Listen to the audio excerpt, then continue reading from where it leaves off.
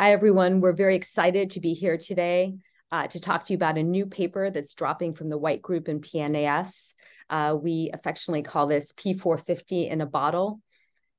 As many of you may know, the atomistic change of CH to CO can dramatically alter the function of complex molecules. In many cases, it can turn on the potency, as shown here with Taxol. These remarkable atomistic changes are done routinely using heme enzymes, typically P450 enzymes, which are ubiquitous in nature. They're found in trees, in bacteria, and they're found in us. So if you take a drug, the drug passes through your liver, which is very rich in cytochrome P450 enzymes, and this introduces oxygen. This oxygen makes the molecule more water soluble, which allows you to excrete it from your body. In some cases, this also can alter the biological activity of the compound. It can make it more toxic, or as in the case of piraglutine, it can make it into a more potent drug. This inspired us to conceive of the idea of late-stage oxidation in 2005. The concept is, like nature does, if we could install oxygen at very late stages of complex molecule synthesis, we could streamline the synthesis by not having to carry this reactive functionality throughout the synthesis. We could also, like nature does, take complex scaffolds and change their function. Now, in 2005, such chemistry didn't exist, and so we went on to invent such chemistry. And interestingly, what we discovered, these iron and manganese PDP catalysts look nothing like a P450, but in fact act a lot like a P450, as you're going to see here today. Mechanistically, they're thought to operate like a P450 does through an iron or manganese oxo.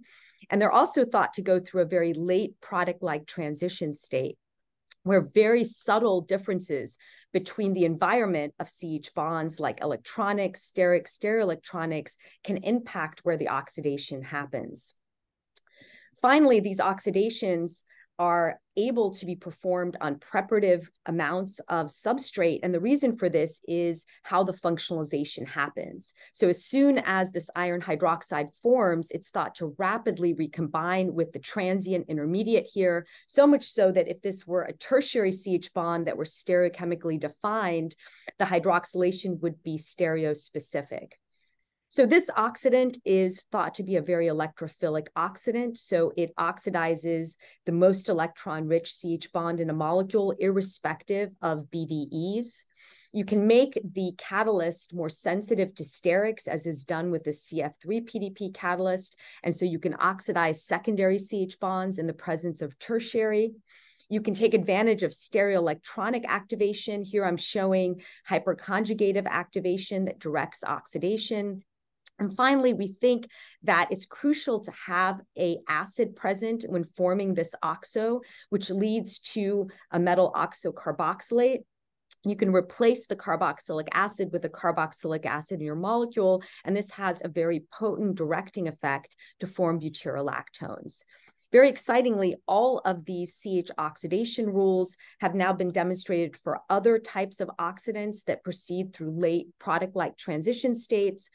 And they've also been demonstrated at very late stages in complex molecule diversification. Here I'm showing you artemisinin, which benefits from electronic activation, and ambroxide, which undergoes hyperconjugative activation to form sclereolide. This gibberellic acid analog without acetic acid in the reaction mixture gives butyrolactone, derivatized product. And finally, pleuromutilin, an antibiotic, now benefits from both electronic, steric, and stereoelectronic activation to hit one of the strongest CH bonds in this molecule very selectively. So collectively, these led to the first examples of late-stage functionalization in the literature. And since that time, we've been very excited to see leaders in the field of complex molecule synthesis that have used these concepts and these catalysts to be able to streamline total syntheses and to diversify them. And so what are the future challenges in this field? One of the ones that we're going to be talking to you about, in addition to being able to divert site selectivity in complex molecules, we're very excited about expanding the chemoselectivity of these reactions to be able to tolerate functionality that normally would get rapidly oxidized with such a strong oxidant. So for example, you can imagine if you have electron-rich nitrogen functionality in your molecule, that's going to be more prone to oxidation with an oxidant that can oxidize a very strong methylene CH bond. So we found that by protonating very electron-rich heterocycles such as pyridine with HbF4, we could deactivate them to some extent towards oxidation and affect now this remote very strong bond methylene CH oxidation. However, we found that if you have other pi systems in your molecule, under this iron catalysis, it becomes oxidized. And so what we discovered is that by switching out the iron metal for a manganese metal, we now had a much more chemoselective oxidant that could tolerate pi systems in aromatics and even alkynes that are moderately electronically deactivated. Interestingly, as we're looking at all of these remarkable natural product functionalizations with these catalysts, we also begin to notice something else that's very intriguing, which is that in many cases, P450 enzymes will oxidize at the same site on very similar types of scaffolds.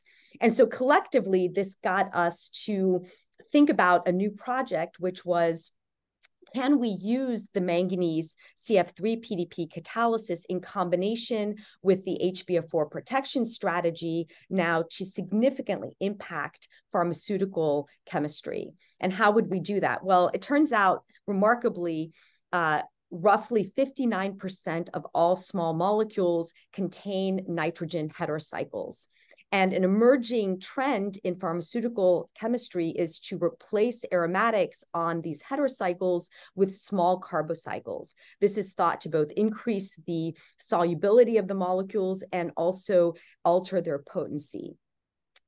Even though this is potentially a really exciting new direction in pharmaceutical chemistry, many medicinal chemists do not use the strategy. And the reason, I think, is pretty clear. It's much easier to diversify aromatic compounds than it is to diversify carbocycles. In fact, if you want to diversify a carbocycle, typically you have to start with a pre-installed functional group, which often doesn't allow you to make use of powerful cross-coupling chemistry to install it into the heterocycle. And you have to go through relatively lengthy de novo synthesis to do this. Additionally, if you now incorporate a carbocycle, you introduce new aliphatic sites of metabolism into your molecule, as is shown here with this antipsychotic blenanserin and penconazole, this fungicide. And so now with these aliphatic metabolites, what we observe is that in order to be able to make enough of the metabolite to definitively ID it and also to test its biological activity, again, medicinal chemists have to go through very lengthy de novo syntheses. Now, for decades, chemists have been trying to mimic this activity of cytochrome P450 on such molecules to be able to do the dream reaction, which is directly take this molecule and install these oxidized metabolites. What we see is that even in very modern versions of such attempts, that the reaction is not usually preparative and also has very limited tolerance for such really important moieties such as heterocycles. And so we thought about this project and we got a very, very talented graduate student from Australia, Rachel Chambers, to agree to take this on. And so I'm going to hand it over to Rachel, who's going to talk to you about this project. Awesome. Thank you, Christina. And so I began this work by exploring our manganese CF3PDP catalyst with our HbF4 nitrogen protection strategy to evaluate heterocycle scope in methylene oxidations. And so we were really excited to see that we can tolerate heterocycles of a broad range of basicities, from ones that have very high basicity, which is denoted here by high pKa-H, to ones with very low basicity, denoted with a lower pKa-H. And so it's really significant to note that most heterocycles, even pretty non-basic heterocycles, benefit from our HbF4 protonation strategy. However, when the heterocycle becomes very non-basic, such as tetrazole, HbF4 protonation is not beneficial. And so working with a very talented younger graduate student, Jake Weber, we found that we can tolerate 25 distinct heterocycles, including 14 out of 27 of the top heterocycles found in drugs. We're also able to tolerate a variety of drugs and drug derivatives. And so this enabled us for the first time to systematically evaluate our previous observations that we often oxidize with our small molecule catalyst at the same site as cytochrome P450 enzymes. And so I next moved on to evaluating a series of drug bioisosteres where changing from an aromatic group to a saturated carbocycle resulted in increased potency for these small molecule drug candidates.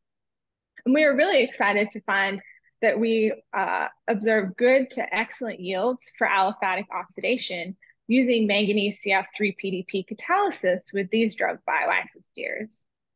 We were even more excited to find that by collaborating with Shane Kursker and Jason Hoare at Merck, we found that these bioisosteres are oxidized in the same place with cytochrome P450 enzymes as we see with our manganese CF3PDP catalysis. We additionally wanted to evaluate manganese CF3PDP's ability to rapidly generate aliphatic metabolites of this antipsychotic drug, fluoxetine. And so as previously noted, it took 5 to 9 step syntheses to identify the aliphatic metabolites of fluoxetine. And we wondered if we would be able to directly oxidize this core structure and streamline metabolite synthesis.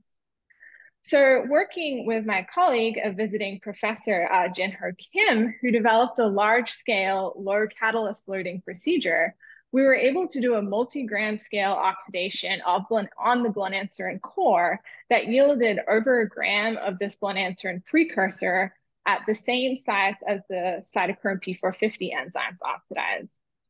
And so we were able to rapidly elaborate this core by reducing to alcohol to form both of the metabolites, as well as fluorinating and methylating these analogs of fluoxetine.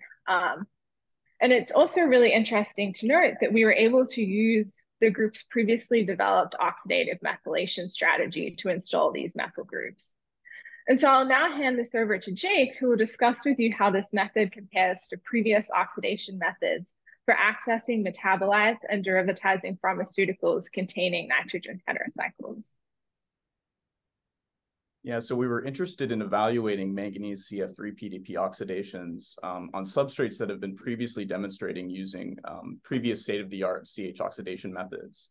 The fungicide penconazole was previously shown to undergo electrochemical CH oxidation at both C2 and C3 in 26% overall yield on a 0.3 millimole scale. What we found is that using manganese CF3PDP, we were able to perform methylene CH oxidation on penconazole on a 1.1 gram scale to afford 38% yield of the exclusive C2 product, which is a metabolic site for this fungicide. Additionally, the buspirone and teospirone metabolite precursor was previously shown to undergo electrochemical CH oxidation to afford this precursor in 47% yield using 2 recycles on a 0.3 millimole scale.